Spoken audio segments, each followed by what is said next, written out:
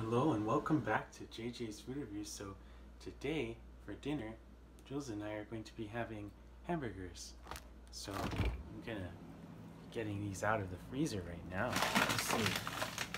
Oh, yeah. These are called RM beef patties.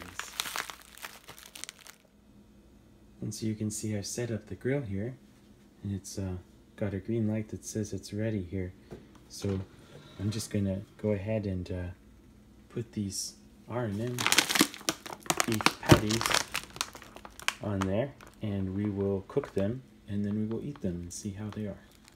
Okay, so here is the patty itself, and it comes with a little piece of paper on it. So you just want to make sure you get the piece of paper off, so you or your guests or your family members don't eat it. So I'm just gonna peel that off and put it like this on the grill here. And you'll put one for me as well. Make sure you get the paper off because you don't want to get paper. And go ahead and set it like that, and cook it. So while those burgers are cooking and getting ready to eat, I just wanted to give you a brief update. So I have a new job now, which I'm going to be starting at the beginning of this new week. And I'm going to be cooking Chinese food at a Chinese restaurant here in Tacoma, Washington. I've thought about it, and I've come to the conclusion I'm not going to review anything from the restaurant at which I cook, because I feel like that would be a conflict of interests. So I'm not going to be reviewing anything from the Chinese restaurant where I work, but I just wanted to give you all an update that I have a new job now. So as you can see, the grill's really working away here, cooking us our hamburgers. Now this is a Farberware grill. There's lots of grills like this, made by different companies. There's one made by George Foreman. There's obviously this one, and I believe there's other companies as well.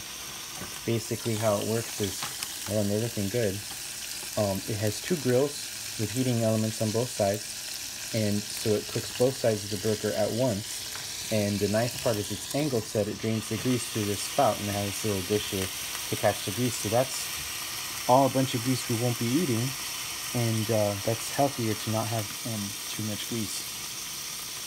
So anyway, we're doing well. These burgers continue to cook, and they're starting to smell really good. So it's about time to take these burgers out, and I just want to recommend, if you're making burgers or really any meat, it's always a good idea to temp the meat. So basically you take the thermometer and find out the temperature, so you make sure that your meat has cooked long enough and is safe and ready to eat. Okay, so I have the burger on a bun here, and I always like to put a little face, which it's kind of falling apart now, but there you go, there's a little face. Just gonna go ahead and give this a try. For me, sometimes I like vegetables on my burgers, but just ketchup and mustard, ketchup and mayonnaise works as well. You can do mustard if you want. I like ketchup and mayonnaise. And then go ahead and give this a try.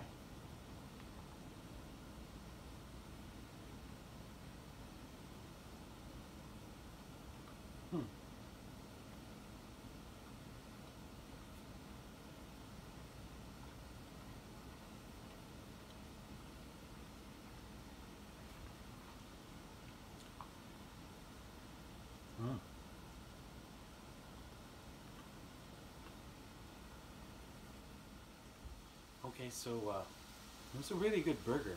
I enjoyed it a great deal. I'm probably going to eat another one, or maybe another two. I would say I'd probably give that burger, I'd give it an 8 out of 10. It was very tasty, very simple, but I'm kind of a meat and potatoes guy, so I liked it. Was it the best burger I've ever had? No. The best burger I've ever had was actually made by my sister-in-law, who has culinary training and experience, and she basically made a burger with the cheese inside and bacon mixed into the meat, and that was probably my favorite burger I've ever had. But this was not bad at all. So I guess that's it. Thank you for joining me for dinner. Hope you have a great rest of your day. Please like, comment, and subscribe, and I hope to see you all again soon for another episode of JJ's Food Reviews.